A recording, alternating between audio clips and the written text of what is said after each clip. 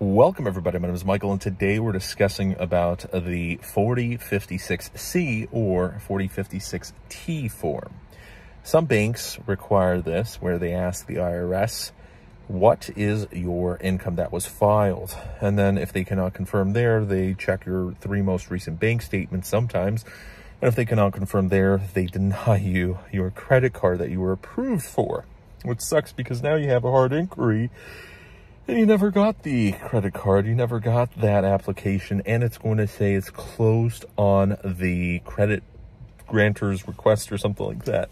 Well, you can close it by yourself without submitting the 4506C, 4506T form, and it's tough because you don't know if you're going to get approved or not. So I'll give you a situation. My wife just recently made her very first bank account ever in America. We applied for 2 credit cards after that. One Capital One and the other Discover. The 2 cards everyone recommends. The 2 cards I have.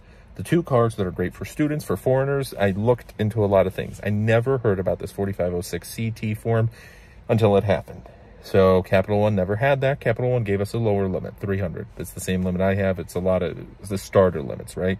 She doesn't have a credit score, and that's fine. That's why we were looking for something. It's nice to get something unsecured. So we were very happy. And they asked to verify, well, what's your social security number? She recently got that. We were able to verify that. It's literally, what is your social security number and what's your address? That's it, or something like that. 2 easy questions, verified, submitting your social security number and driver's license. There we go. Perfect. Okay, had the address, all good. You got it. We got the card. Works. Everything's fine. I also got a referral $100 from Capital One, so that was nice. I did get $50 for the referral from Discover, which is nice. But what's not nice is we got approved for a $2,000 limit, or $3,000. Maybe it was $3,000. I think it was $3,000. Yeah, $3,000 credit card limit, which I was like, oh my goodness, you know. I've got $500 credit card limit with Discover. That was after I went from unsecured to secure, from secured to unsecured. Secured was like $200 to $300, and then it went to $500. Okay, that's nice, whatever. But I've been there for a while. I've been trying every single month, and I just cannot get any higher limit. And I've been doing a lot of research. They have buckets, might be bucketed. Some might have to apply for another in the future, probably a year from now when my credit's a little bit better. But regardless, we got approved. She actually got the card. It arrived, and we got a form 4506C. You have to verify your income. She put in a lower income. You know, she put in an income that is truthful. She has a job. And what happened is last year we filed married jointly. So she's using my income because she didn't work last year. And my income was, I think, something like $25,000 plus more than what she put on the application, which technically you can use your spouse's income, even not married jointly. And on a lot of applications, it's going to say include your income, and you can include also other income that's available to you, that's deposited in the bank account, whatever. And since she didn't have a bank account, she did deposit some money into my bank account, so it's completely truthful. But we didn't even include that. She just included her normal, you know, and now with her bank account, I will be able to help her out. Of course, I'm paying for rent and other things. So it's mutual. With that, what's interesting is they took that tax form.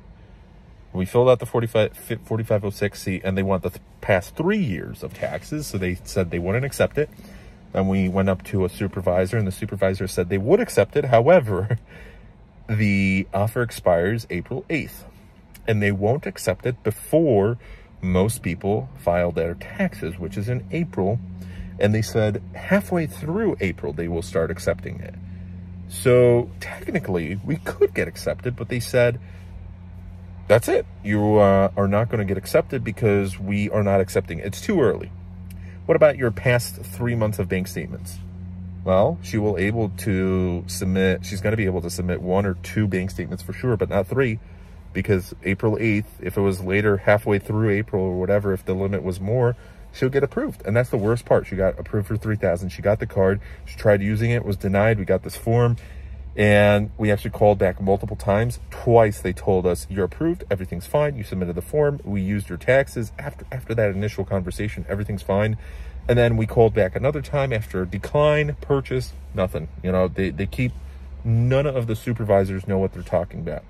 So you keep getting mixed signals from the supervisors, from the customer service reps. They're not familiar with this situation because it doesn't happen often. So you have to go on FICO forums and you discover we're kind of screwed. So it's pretty crazy because some advisors, we've called multiple times, some advisors are saying we just need to verify the address. Well, you won't accept a AT&T phone bill, which does count as a utility. You won't accept anything apart from bank statements. Well, what if we give you one bank statement? We can give you one bank statement. No, we need 3. Okay. Then are you trying to verify income? Because we do also have, well, we need 3 for taxes. Okay, so we will have at least 1 bank statement, possibly 2, not 3. If we waited a little bit longer, we would have 3. And then we would get approved if it's just for that. And also for income verification, again, 3 bank statements, there will be income verification.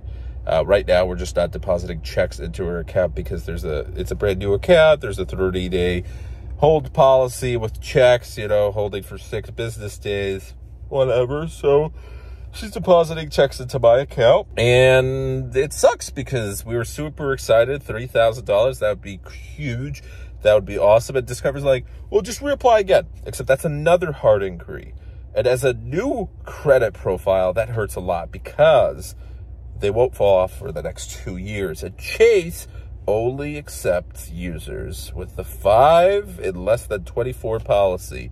So 24 months, less than 5 inquiries, and that's where we are heading. We're heading to Chase, even though we hate Chase. For debit purposes, for credit, supposedly they have very good credit and great limits because they're a big bank, unlike Capital One and Discover, which are small. Sorry, small potatoes, guys. You are dealing with hundreds of millions and billions, or I'm sorry, billions, but not hundreds of billions like Chase is. There we go. So it is a different ballpark, but right now they're great starter cards, or at least I thought Discover was. It used to be. You should have let us know that, hey, before you apply, I know you're pre-qualified. Listen, we're going to have to require this. And I know it says almost everywhere that we're a great card for, you know, new immigrants to the country. But if you just started your bank account, you just got your social security number, you just started working, you just got your driver's license because you're, I don't know, new to the country, new to the whole immigration process. You're here legally and it takes a while to get your documents and it's going to be a while. Well, you could have let us know because, ironically, if we applied next month, we probably would have been okay with that 3 bank statement. It's the stupidest rule because not everybody gets this, and it's random. Supposedly you get it if you don't have Experian, any data that can verify. Well, of course she's not going to have any data on Experian because she's new. She's new to the country. She doesn't have bank accounts. She didn't have a job before. She had nothing. So it's just very frustrating because we would really like to use that credit card. We got our hopes excited and whatever, you know, it's credit, so it's not like free money, but it is something that a hard inquiry does have some value to it, especially when you try to rebuild. We got our hopes up. Why would you send it out, again, if you're just going to cancel it? It looks bad. We're trying to build credit, not destroy her credit. So thanks, Discover. You suck. You should have let us know, and now we are looking at the banks that do this quite often, and we are not going to work with them. And Discover, if you do this, we don't want to work with you. We want to work with other banks. So I know because I have bad credit. I also want to say Discover sucks because I've tried so many times to get a credit increase. Just increase it by like $100, $200. Come on.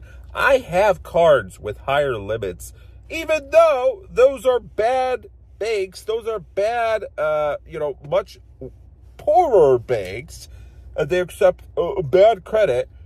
Well, Mission Lane, I know it's not a great card, but I have $1,000. And guess what? After 7 months, that's supposed to double to $2,000, which we're approaching the 7-month mark. Capital One, still at 300. Still at 300. Come on. You know, I have a Capital One auto loan with you guys. Been paying it perfectly. Everything's fine. Nope, still at 300. So at least Capital One was fine with my wife. So thank you for that. After the 6-month policy with her card, hopefully that limit goes up. Hopefully she gets approved for some other cards that don't require it, and hopefully by the time they require it, she'll have all the proof she'll need. So, just wanted to warn you guys out there, if you're new to the country, if you can't prove your credit profile, income, residency, whatever, forget about Discover. It used to be a great card. Not any longer, because best part is some people have had their Discover account for 10 years, you know, have like $20,000 limits, and they get this regardless. And supposedly Discover wants to do this to everyone, where some people would be able to pass it, but they just feel disrespected and they're going to close their accounts. So sorry, Discover. Start treating yourself like a luxury business. I know you're supposed to be for the average person, but American Express, yes, American Express will also do that. But rarer than Discover. Amex is one of those banks, unfortunately, except Amex does that because, you know, they offer $100,000+ limits. This is coming from someone who used to have a $20,000 limit back, but I had a pretty thin credit profile with them. That's also why I need to, you know, figure that out multiple years later. I still don't have a collection from them, but I need to figure that out with Amex because, whoops, still have $6,500 that I owe them. But hey, that was, you know, back during the crypto days when I lost a lot of money and made some bad decisions. Now we are making good decisions, so we're going to inform our wife what not to do, what to do, and hopefully she can get better cards than Discover. So, sorry, Discover. Anyone reading this regarding 4506, CT, whatever, because the CT, I don't know, it's the same form or similar forms or transfers, I don't know, something like that. But if you're struggling, write down in the comments, let me know. But on to better things, because regardless what's going to happen, it's not a big deal in the grand scheme of things. My wife will have perfect credit soon. It's going to be a thick credit profile, but she'll build it. That's fine. I will teach her what to do. Because I've been looking a ton on FICO forums, how to rebuild credit. I used to have good credit, so I know what to do. I just did some other mistakes outside of credit that impacted my credit. So anyways, have a good one. It's supposed to snow down in Chicago. Actually, it is snowing, but it is not snowing over here. And the sun is setting. Have a good one. Take care. Thanks for watching.